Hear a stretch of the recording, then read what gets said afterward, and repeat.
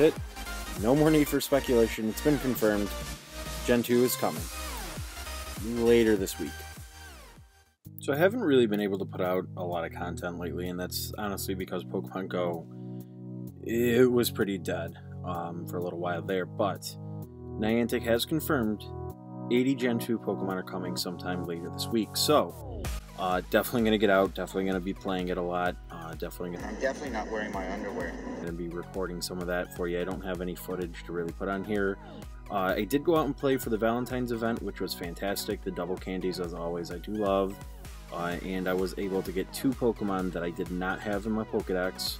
And I finally caught my first Chansey and my first Porygon through that event. So that was really awesome. I hope that they continue to do these sort of events in the future so I can finish up my Pokedex. Now, I'm sure many of you are still missing a lot of Gen 1 from your Pokedex as well.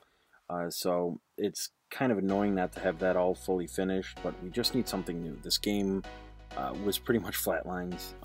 They had nothing going on. It was really hard to get out and play. It was really hard to even watch Pokemon Go videos, so I figured who would even want to watch these, but yeah, so Gen 2 on the way.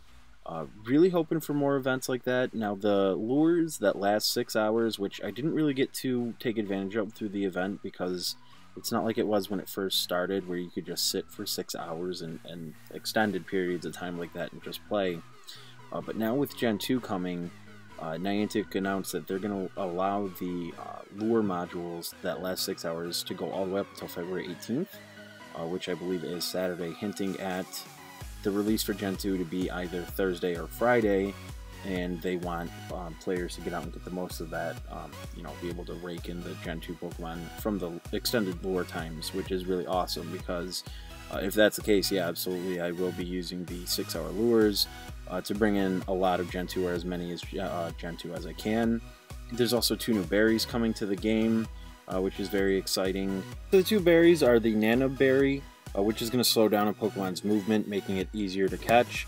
And the second berry is going to be Peanut Berry, which is going to double the amount of candy if you succeed on catching the Pokemon after that throw or however that's going to work. Now, what I'm really curious about is the fact, what